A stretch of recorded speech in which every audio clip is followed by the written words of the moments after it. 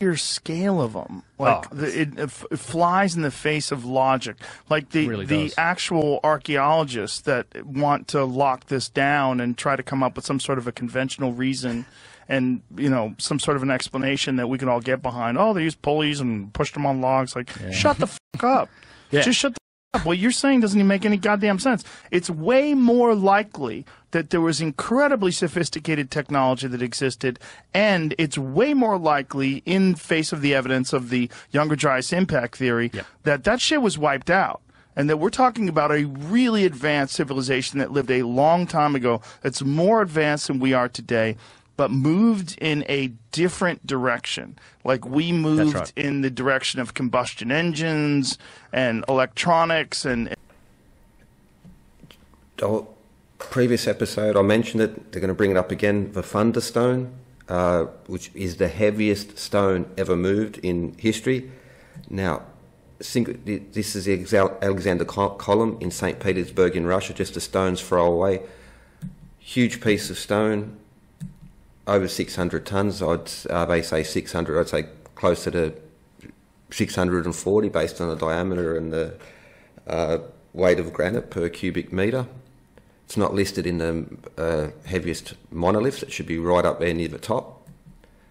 It's larger than Pompey's pillar in Alexandria.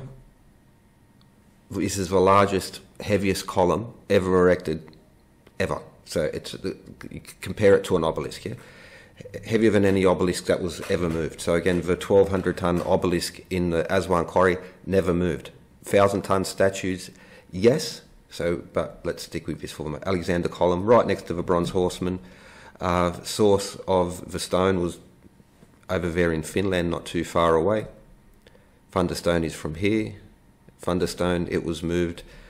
Again, I'll say, you'll mention this later. Oh, yeah, but they moved the Thunderstone on steel rails and bearings. Okay, fair enough. Boulder itself was much heavier to begin with, but they definitely moved it. They moved it on a barge, and again, a warship on either side for propulsion, more than anything. Then their story is there was 3 ships on each side. Again, always adding things that weren't there, creating problems that don't exist.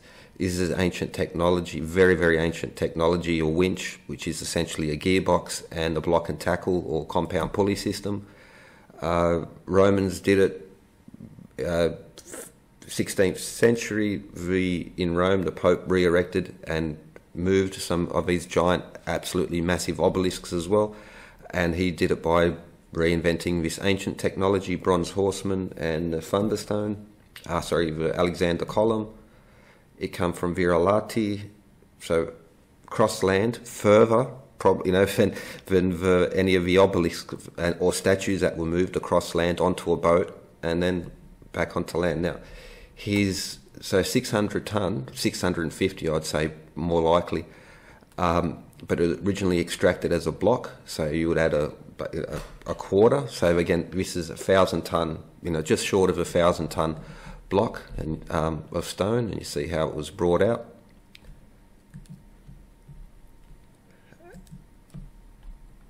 Rolled then onto the barge. Now, because it was circular, it could be rolled, but there was a bit of a problem even like loading it onto the barge, but they managed it okay. They were able to sort that thing out. And when they say a huge barge, so there you see cross section of the barge, so just say that's 1 unit. You see 1, 2 and 3. So to get something to float, granite is per cubic metre 2.7 tonnes, so just say 3 tonne. Water, what's a cubic metre of water? A tonne. So the barge has to displace 3 times as much water as the block itself. So if they make a huge barge, it's because they're moving a huge stone. So this is again when you'll hear these people, the barge, it was huge, but it's huge, everything's huge. Well, if the stone, you're not going to put a little barge on a giant stone. So again, it's all about exaggerating now. All timber construction, the timber didn't collapse. Again, this is heavier than any obelisk ever moved, comparable to the 1,000-ton statues such as at the Ramesseum.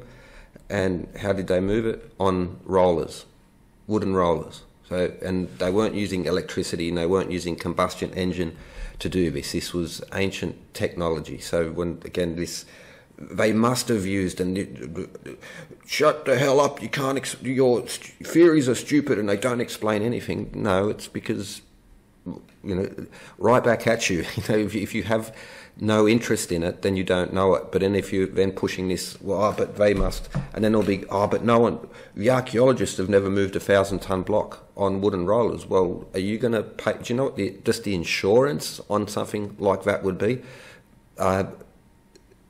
It's a stupid request, it's a crazy request, and it's one, well, it began with you can't cut, and you'll say, well, no one's ever cut a block in half. He's going to say this in a moment.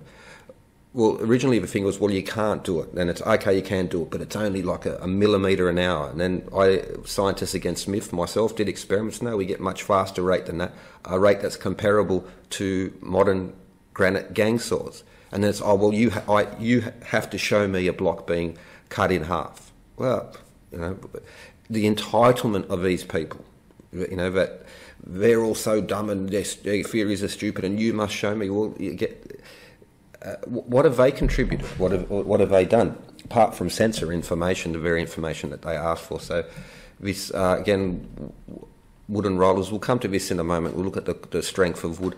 It's just completely made up, maybe originally, but for years now they've known it, but they still sell this because if it's a house of cards, and if one of their cards gets pulled out, then the whole grift starts to collapse. So capstans, this was how they did it in the Vatican and how they did it in the Romans. So moving it is much easier. It's like a child can push a 2-ton car across, but lifting it is a very different operation. So there are also other ways to erect an obelisk that does not require lifting. The sandpit method is one that has been tested. These other things, it's a very expensive operation, so that people can lose a lot of their money, risk serious injury, so that these knuckleheads, then they'll just, well, now you need to do this. But now build me a pyramid. It never ends. And again, Joe Rogan, Bright Insight, Uncharted X, what have they contributed? Are they willing to put any effort in? I've seen that they just point at stones and say anti-gravity, archaeologists are stupid, and we'll see in a moment. He accuses them of like that they're living some BMW lifestyle and they don't want this truth to come out because it's going to threaten their lifestyle. The guy's got a $150 million contract. These other lost high technology, the algorithm loves them. I got no idea what they're earning on Patreon and their AdSense accounts and through their other monetized things, but they seem to be doing quite well, and they have not contributed 1 cent. Entitlement, lazy, and lies and frauds scam. And they moved in some other direction, but achieved maybe many thousands of years more sophistication in that direction than we have with our internal combustion engines and electricity and all the shit that we use. And it's important for people to understand that these primitive methods that are suggested and pushed very hard by the, quote, mainstream, they don't test any of these. Like, show me them moving, 1,000-ton stone on logs. Let's see that. They don't show, they've never cut one single box, like you said, in half, or again, this must be shown to me. I have no responsibility. Like, I'm asking the questions, but I have no responsibility. Scientists against myth, myself, have cut granite and basalt, posted the videos, even the real-time videos. The challenge remains open. Live stream challenge. So that these lost ancient high technologists who want this, we can do it in real time and we'll do the cuts and we can work out the rate. But if they want to cut through a metre, well, then we're going to have a long live stream because it's going to take a while. But they just censor this information and they go on these podcasts and blah, blah, blah, blah. Look, here in the old days, people used to cut stone by hand, by saws. Again, like, the lazy entitlement of it must be shown to me, but I will not contribute anything. People do the experiments to show you cutting rates. Well, I'm only going to keep showing the one old 30-year-old clip of Dennis Stocks because, that suits my narrative. And then I'm going to say it's only like a millimetre an hour, which is just not true, and they know it, but they censor this information. People just used to work hard. This is just totally lost on these people, and, well, even when it's provided to them, they just don't, because it breaks the narrative. This is the lost ancient high technology grift. 1,000-ton blocks that came over mountains that were never cut from the mountains, they'll cut next to the river. The barges would collapse and the wood would crush, and it's all made up. And even you try and be polite, here's the information, they ignore it and they censor, and because this is a grift, it's an industry, it's a cult in that way, because information is not able to be absorbed in. That's contrary to the belief system. The belief system must be protected at all counts.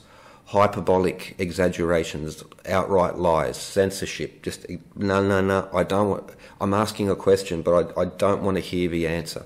And then this, well, the archaeologists, shut the flow and explain it. No, you must participate. If you're going to censor information, you're going to remove what you don't want to be heard, you're going to exaggerate, it's very, very clear that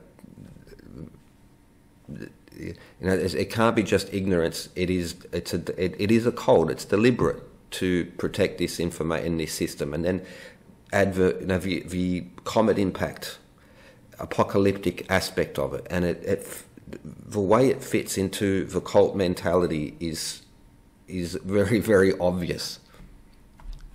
Even completed one single average-sized box, or any box. And when I say box, I'm talking about a stone block with the primitive methods. Well, you have shown that they've moved that 1,000-ton stone. Right. The Thunderstone, yeah. But there's no, again, they weren't using railway tracks and ball bearings. And a ball bearings. Sophisticated, but also the way it's constructed, it's just a rock. It's not like this amazing obelisk that's carved out of a mountain 1,000 miles away. It's not, there's nothing like that. Right. There's also no evidence for it in dynastic Egypt. That's the other thing. They can't.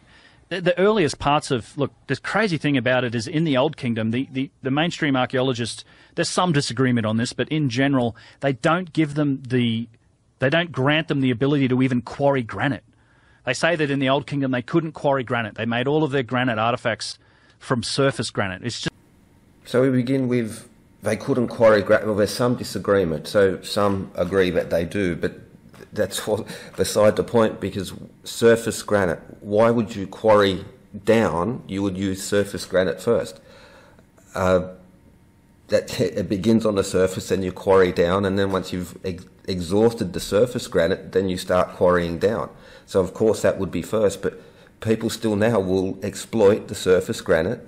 So again, archaeologists, why don't they, Joe Rogan and these other people, look at the history of quarrying, speak to quarry people? This is not some secret esoteric science.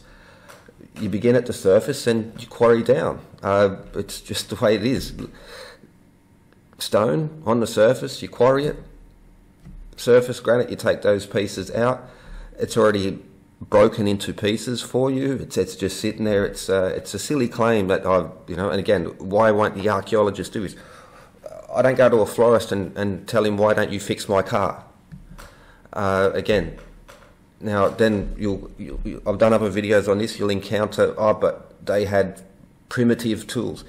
These are steel tools and they're also primitive. You can just look up any video of people working granite by hand with these tools, and it's tap, tap, tap, flake away. Steel is not some magical, mystical material that embodies precision and chews through granite as if a hot knife through butter.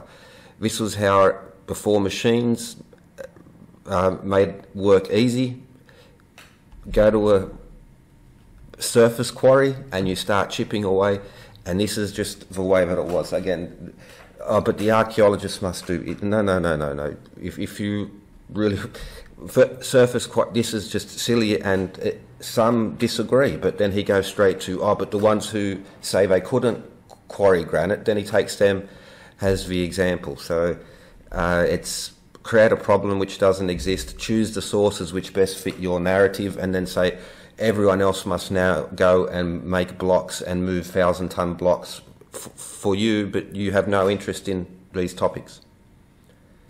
And once you exhaust the surface granite, which they would do in the older quarries, chasing the high quality granite, they would then move down and quarry out the granite, just like in ancient Egypt. From surface granite, it's the craziest thing. No wheel, no use of the wheel. Never in the Egyptian civilization did they grant them the use of the pulley. It was literally human horsepower, ropes, levers, and wooden sleds. That's it. The Romans came along and the Greeks, and they started using pulleys and force multipliers and stuff like that, but they don't. There's no evidence for that in the dynastic Egyptian. Amazing. Every word of what you just said was wrong. There's also no evidence for it in dynastic Egypt. That's the other thing. They can't. The earliest parts of, look, the crazy thing about it is in the Old Kingdom, the mainstream archaeologists, there's some disagreement on this, but in general, they don't grant them the ability to even quarry granite. They say that in the Old Kingdom they couldn't quarry granite. They made all of their granite artifacts from surface granite. It's the craziest thing. No wheel, no use of the wheel. Never in the Egyptian civilization did they grant them the use of the pulley. It was literally human horsepower, ropes, levers, and wooden sleds. That's it. The Romans came along and the Greeks, and they started using pulleys and force multipliers and stuff like that, but they don't. There's no evidence for that in the dynastic Egyptian civilization. There's also no evidence for it in dynastic Egypt. That's the other thing. They can't.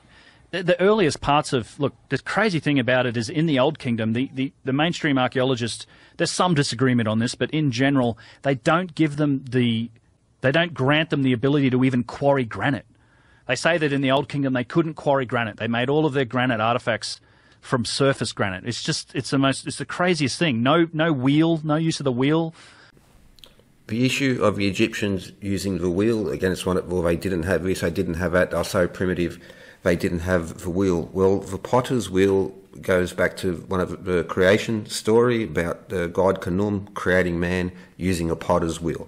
So they understood wheels and rolling things way back at the very beginning. Now we have the difficult issue of defining what a wheel is. Now, war chariots were being used by 1700 BC, but that's a war chariot. So what is a wheel? Well, a potter's wheel is a wheel. Usually when people refer to the use of the wheel and the confirmed use of them, it's an axle with two wheels on either side as to make a cart. But this is a war chariot that carts were being used 1700 BC. Go, oh, well, that's a long time afterwards. True.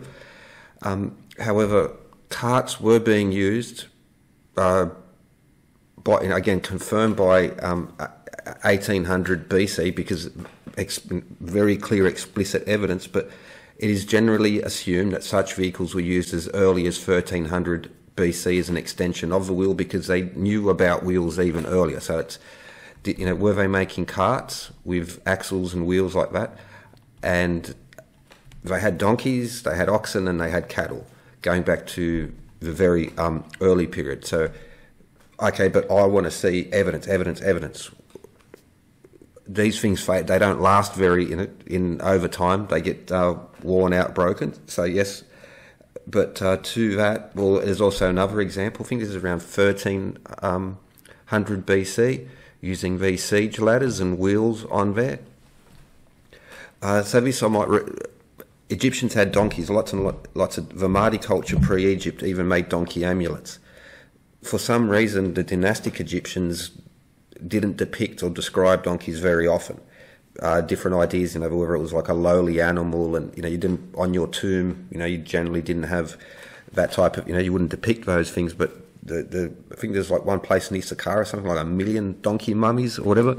So they didn't have pack animals, or they had oxen. And they do show they were using oxen to plough, and so they knew this concept as well.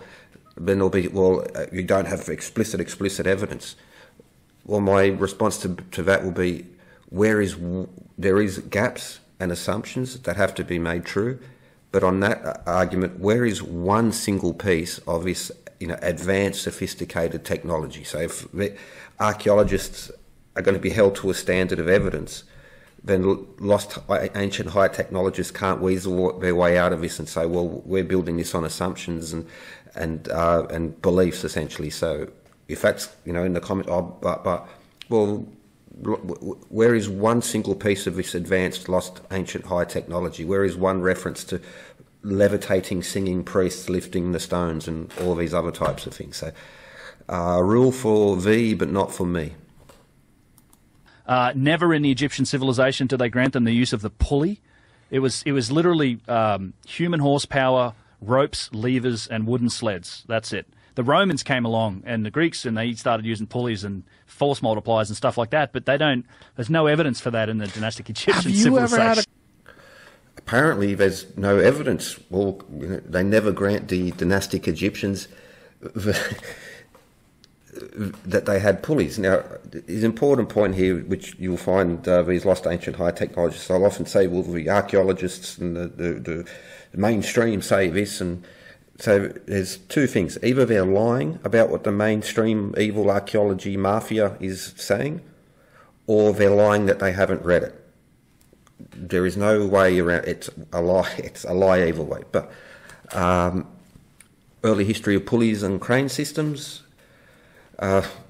What's this? Oh, it's an ancient Egyptian pulley. How about that? According to the accepted narrative, there is a consensus of invention of the pulley dating back to ancient Egypt. I think this one, existing pulley, this goes back to 2000 BC, if I'm remembering rightly. But this is also a wheel. There's an axle, so the chariot wheel, but the concept of a wheel, they use this in wells. So it was first used for drawing water from a well, and is thought to be used in the construction of the pyramids as well as transportation in ancient Egypt. The oldest pulley dates back to 12th dynasty and belongs to ancient Egypt and was used to change the direction. So a single pulley just changes the direction of it. If you have a compound pulley, I'll explain that in a moment, that is a force multiplier. So when was it? This exists 1990 to 1778 BC. So they just make this stuff up. It doesn't exist, can't be explained, because it's again lying that they got any clue. Have you talked? No, they're lying that they're up to the research, or they have read it and they're lying about that. Great video as well. Ancient technology pyramid builders, the proto pulley. Ancient architects he shows here. So these are pieces of basalt. So when people think of pulleys, these are also the crenchi. So these are surviving wooden pulleys from about the 5th century AD from a Roman port in Corinth. And when most people think of pulleys, they're thinking of something like this with axles, and all right. So these wooden ones, they're exactly the same. It's a double sheave pulley. Here we see basalt ones where we have these grooves running over the top, and these are also like pairs of them sort of were found. So this is an important part to do with compound pulleys. One pulley is just like throwing a rope over a tree branch. It's just going to change the direction. But if you have double pulleys such as these, or triple grooves, what you have now is a force multiplier. So there would be a triple sheave pulley, or you can, so all right. Now here's another example of a compound pulley used in ships. You got those 3 holes, so it's a triple. Rope runs around, one piece of rope, you loop it around, and what you have here is, and if you're unfamiliar with how compound pulleys work, it's a magical anti-gravity device that is ancient and we use. If you look up compound pulleys to get a better idea, each time you loop the rope, you gain force. You have to pull the rope longer, twice as much, but you gain twice as much force. Actually, a little bit less because friction comes into it, but just loop the rope, double the power. A trucker's hitch would be another example. Single piece of rope. Look up trucker's hitch we call them here. It's force multiplier. And a compound pulley system can be made with a single piece of rope. Here's a single pulley, changes direction, or of course the other way. Now you have your first compound pulley system. You have to pull the rope twice as much, but you get double the force. Double it up, you get doubling, and now you're tripling the force. You can move a massive amount with very little energy going in. This is so when you see cranes, you see these things here, it's not like a bunch of ropes to support it. What we have is a compound pulley system. Modern cranes, most of their power is derived from this very ancient principle. You could replace the engine with manpower, but the gearbox or the capstan and the compound pulley system is what we still use, our modern technology and all, it still relies on this. And there's another clip. Okay, we'll put that in post. And so, yes, this, pulleys did exist. It wasn't the Romans who suddenly come along, started using force multipliers. See evidence for that. So again, Uncharted X, Bright Insight, and Joe Rogan, adding to this, it is just not true. And again, they're going to poo-poo archaeologists and that they have a BMW lifestyle and they're covering up history. No, it's the exact opposite. The lost ancient high technology people go out, either they don't know what the mainstream archaeologists say, or they do know and are lying about it, given it that they've been at it for years. They take people on tours as if they're sort of experts. You'd think that they would have done a little bit of work, but either way, it's just wrong. Here's another.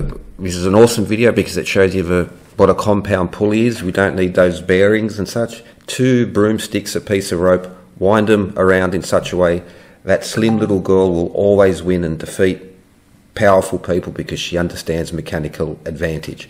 That is a compound pulley. Doesn't require. The principle is just very, very simple. Rope, sticks, and then you look at Egyptian ship rigging, and you need this kind of knowledge to sail ships. They were on the Red Sea, they were on the Mediterranean, not just the Nile. Dynastic Egyptian Have you ever had a conversation with all the information that you have at your disposal, like right off the top of your head? Have you ever had a conversation with a conventional archaeologist that wants to argue this with you? On email a couple of times, but not in life. What do they say on email? It's a lot of it is. I want to keep my job. That's what they say. I think there's a bit of that. If you read my textbook, it has all the answers. I shouldn't be an expert, but fuck you. Yeah. I bought a BMW, you piece of shit. You're trying to take it from me. I'm tenured. Yeah, well, I'm tenured. They say, like, we know how they did it because they talk about it. So, for example, with the giant statues, right, there's a scene on a wall. It's called the Duty Hotep image. And it shows the Egyptians, it's all, you see these dudes in profile. It's an Egyptian drawing. Definitely dynastics made the drawing. And there's 156 dudes when you count them all up, and they're pulling a statue that's tied to a wooden sled. Now, we know this statue, there's parts of it still exist. First, it's alabaster. It's not granite. Second, it weighs about 56 tons. That's fine. And you're dragging it on a wooden sled. You can't use that to explain how you move a 1,000-ton statue. It's just, it's not like a sliding scale of difficulty. There's a curve to it. Like you can move. I do grant them the ability to use primitive methods to move stuff up to like 100, 150 tons. But once you start getting to 400, 600, 1,000 tons, material failure, wood's not an issue. That literally sleds would just be crushed or driven into the ground. There's an absolute scale of difficulty that gets applied to these massive objects. Okay, this little spiel about material strength and that moving and lifting weights is in a curve is the biggest pile of nonsense that you will ever hear. This is how they do it. Create a problem that don't exist. Create limitations that aren't there.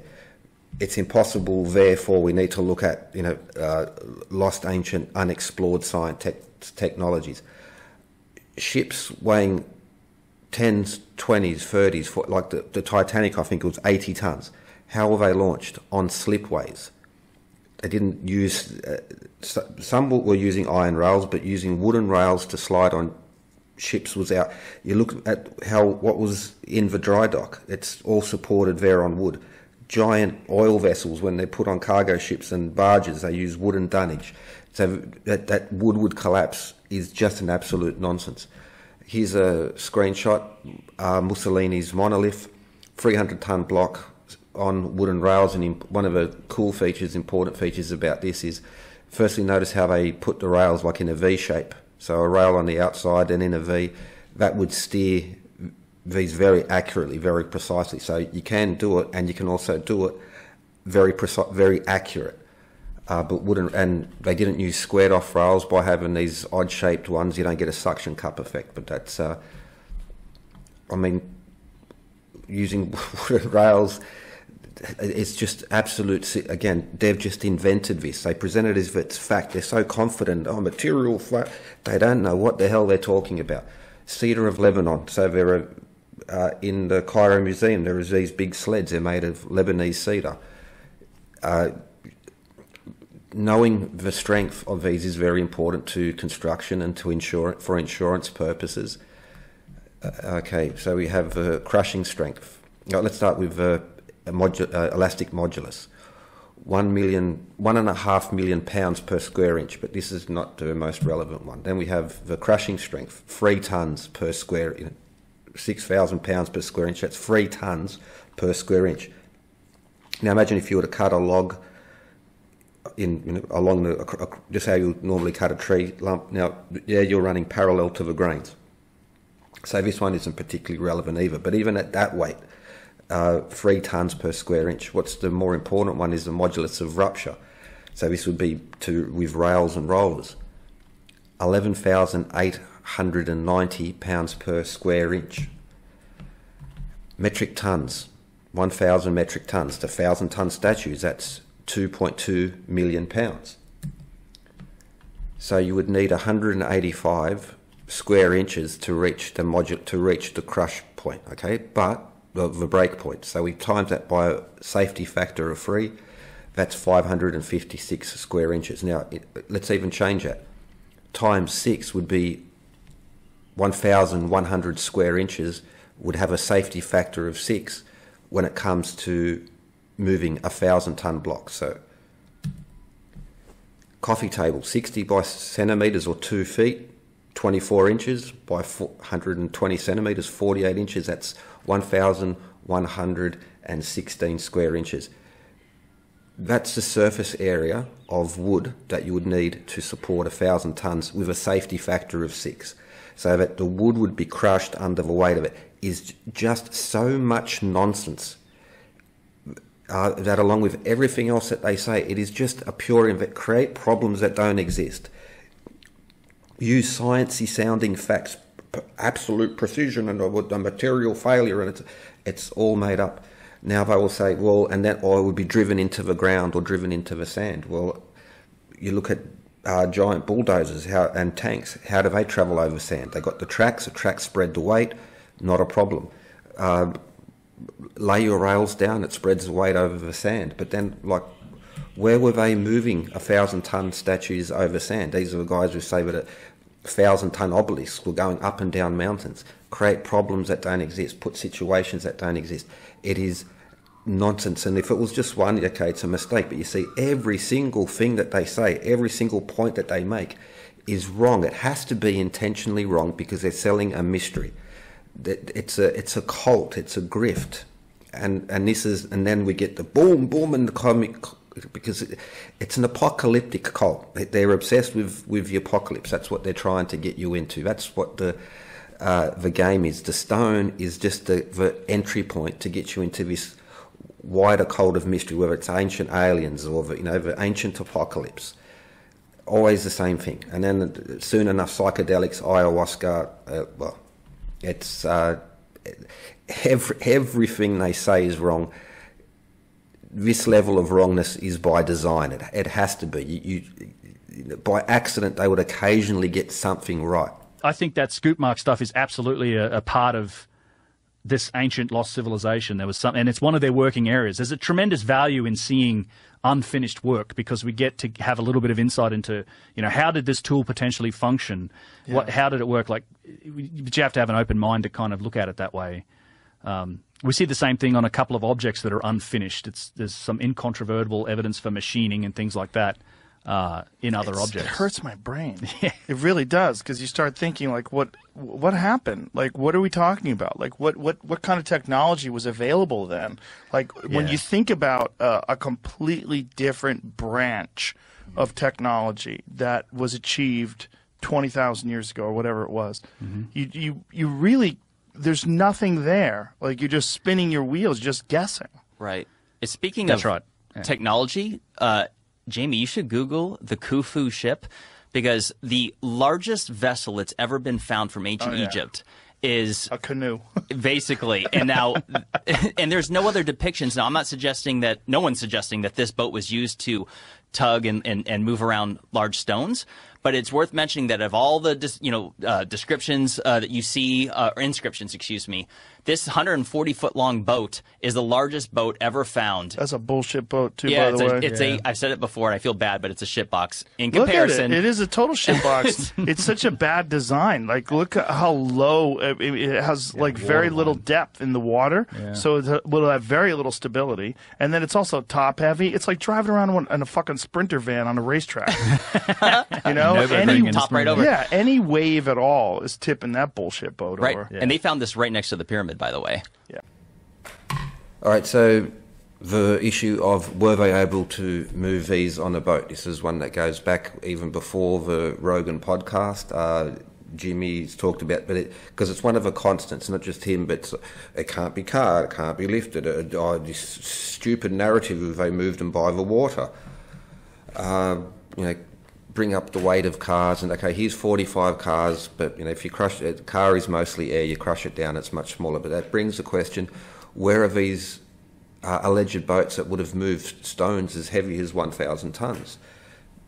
This shoddy looking boat, from primitive loincloth wearing primitives is again this other what's the term, psychological programming, shoddy boat, loincloth wearing primitives. And then they bring up the machined impossible statues of people literally wearing loincloths.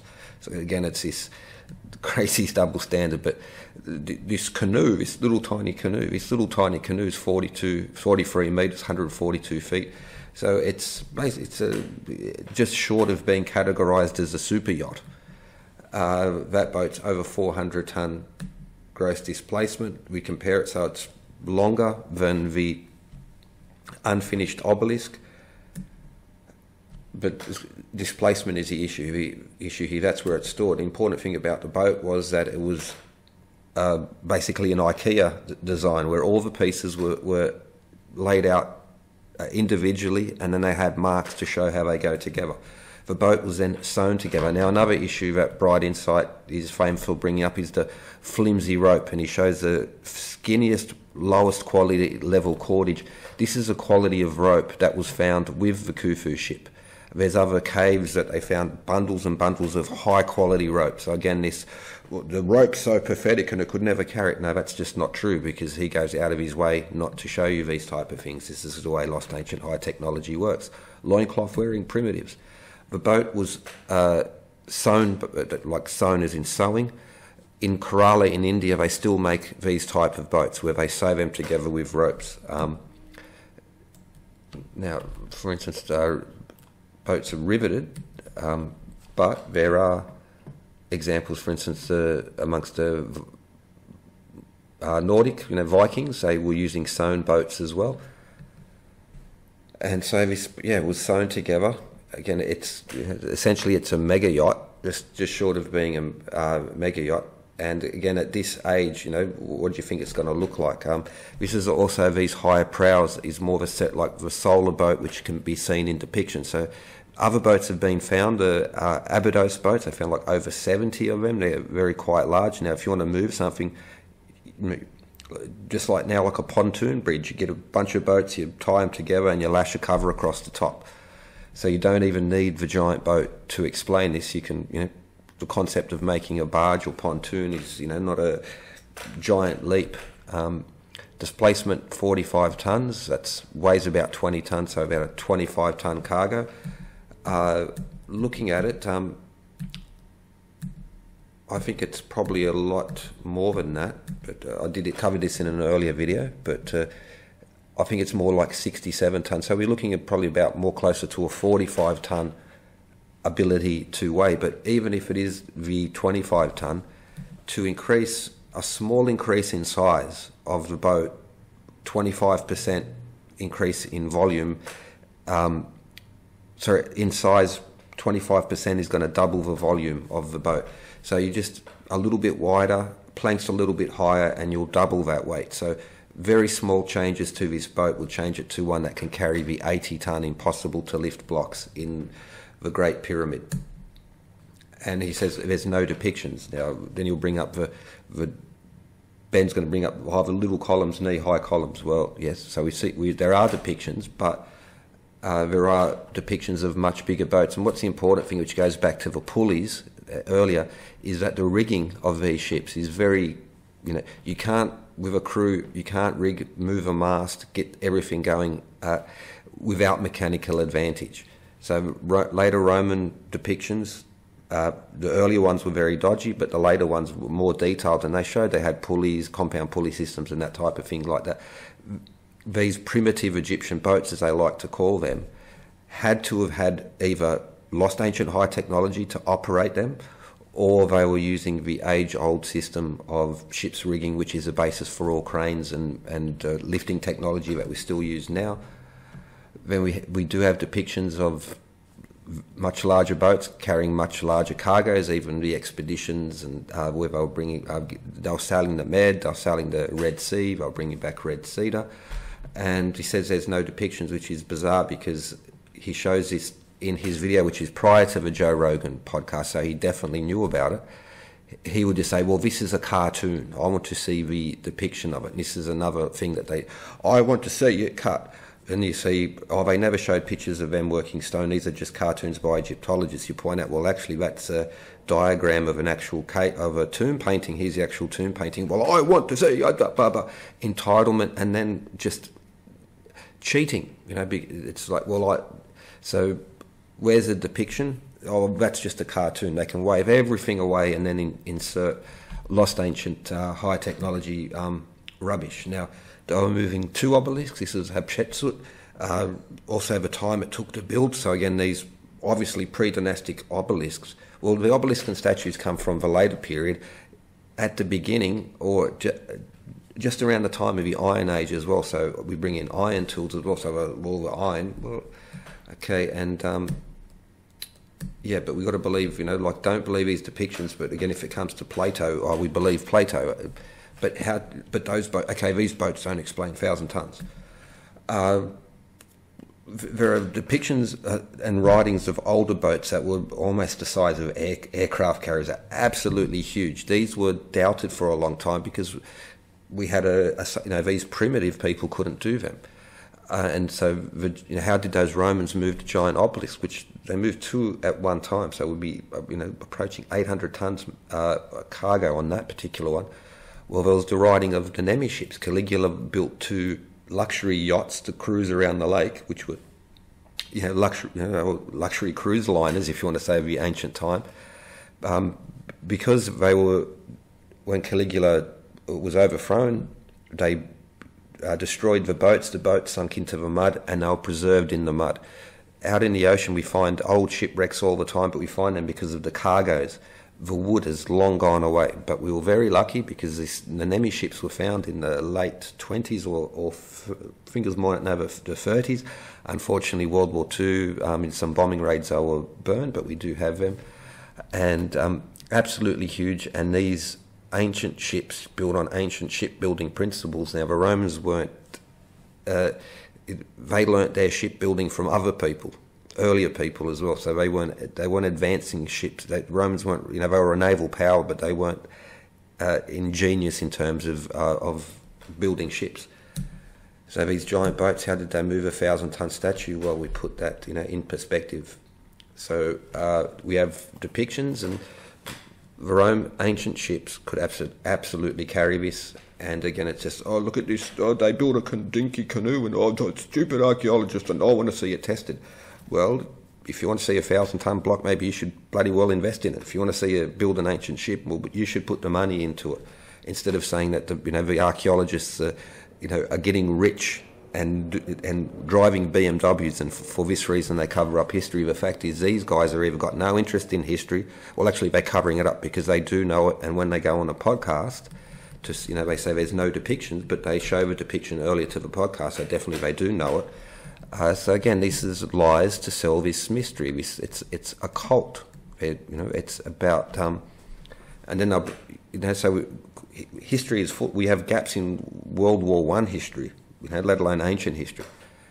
But then I want to see the evidence. Well, okay, there are places where we have to jump because we see depictions of giant ancient Egyptian ships, but we don't have them. But we do have, or did have until World War II, giant ancient Roman ships, which were, where did they come from? Places like Alexandria.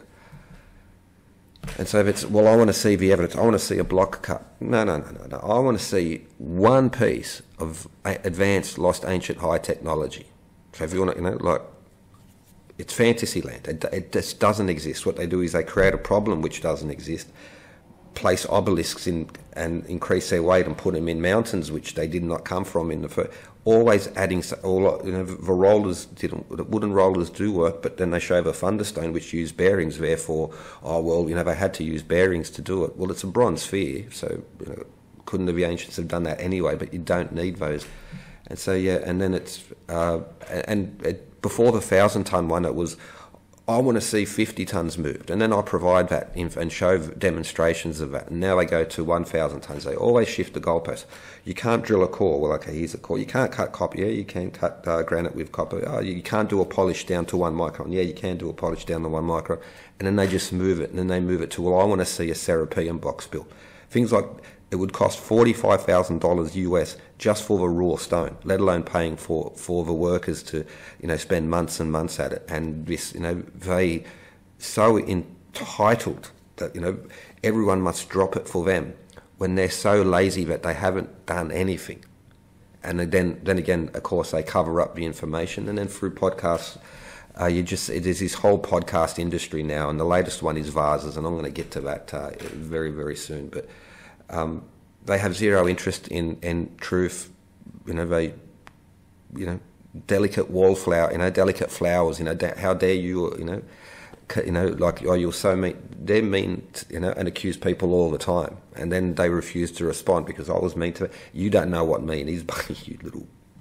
All right, so this is all a nonsense. Which is pretty fun. And you get the same thing here. It's like there is a wall scene at Saqqara where they show a very small column on a boat. Like it's a column that barely comes up to a guy's knees, and it's on a boat. It shows them shipping a small column, and they go, click on that one by your cursor, Jamie. No, the one above it, to the left, right there. Above it and to the left. You got to use the laser pointer. That one, yeah, should have. Imagine taking your kids on that. You wouldn't. Kids, It'd be irresponsible. We're gonna go out into the ocean on that. It's like I don't know if that's an ocean boat. Your kids would be taken from whatever. Even a river. Fuck out of here.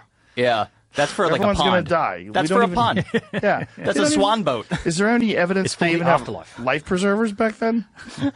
Did they have a vest? Didn't matter because they had the hippos and crocodiles to take care of it. Oh, Jesus. Hippos and crocs. I forgot about those. But that's the point. The point that's significant in this is that is the largest boat that they've ever found. And my point is that, like, if they're going to claim that they were moving, 100-ton stone blocks on barges, I just want to iterate that they've never found one, and there was no inscription that shows anything large enough that would have done it. Right. Right, and there's also no inscriptions at all of the constructions of the pyramids. That's right. Zero. Yeah. Well, so there is, but not the big ones.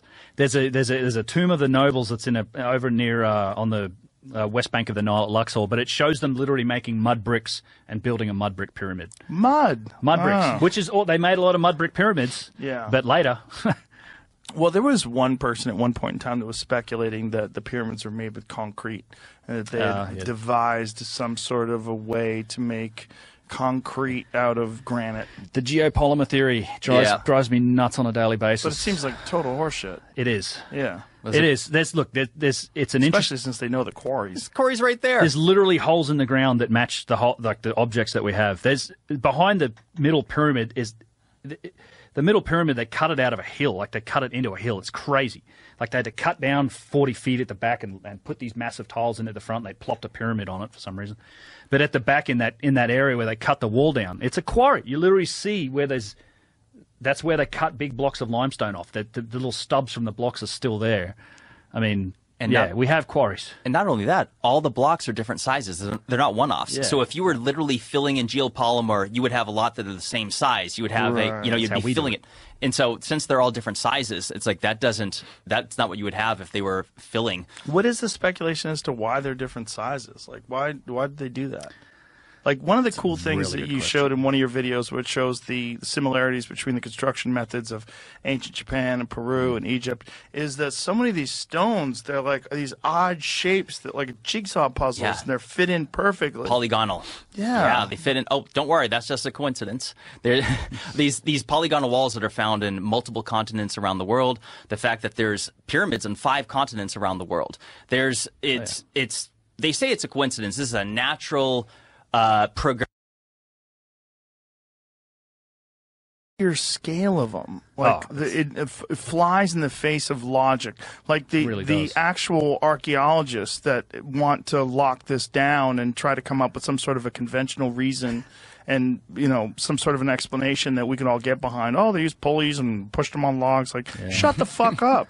Just shut the fuck up. What you're saying doesn't even make any goddamn sense. It's way more likely that there was incredibly sophisticated technology that existed, and it's way more likely, in face of the evidence of the Younger Dryas impact theory, that shit was wiped out. And that we're talking about a really advanced civilization that lived a long time ago, that's more advanced than we are today, but moved in a different direction. Like we moved. Have you ever had a conversation with all the information that you have at your disposal, like right off the top of your head? Have you ever had a conversation with a conventional archaeologist that wants to argue this with you? On email a couple times, but not in life. What do they say on email? It's a lot of it is. I want to keep my job. That's what they say. I think there's a bit of that. If you read my textbook, all the answers. Shit. I shouldn't be an expert, but fuck you. Yeah. I bought a BMW, you piece of shit. You're trying to take it from me. I'm tenured. Yeah, I'm tenured. They say, like, we know how they did it because they talk about it. So, for example, with the giant statues, right, there's a scene on a wall. It's called the Djibouti Hotep image. And it shows the Egyptians, like it's all, you see these dudes in profile. It's an Egyptian drawing. Definitely Dynastics made the drawing. And there's 156 dudes when you count them all up, and they're pulling a statue that's tied to a wooden sled. Now, we know this statue, there's parts of it still exist. First, it's alabaster. It's not granite. Second, it weighs about 56 tons. That's fine. And you're dragging it on a wooden sled. You can't use that to explain how you move a 1,000-ton statue. It's just, it's not like a sliding scale of difficulty. It's a, there's a curve to it.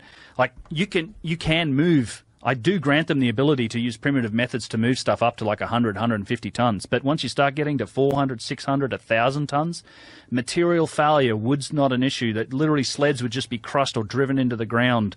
There's an absolute scale of difficulty that gets applied to these massive objects.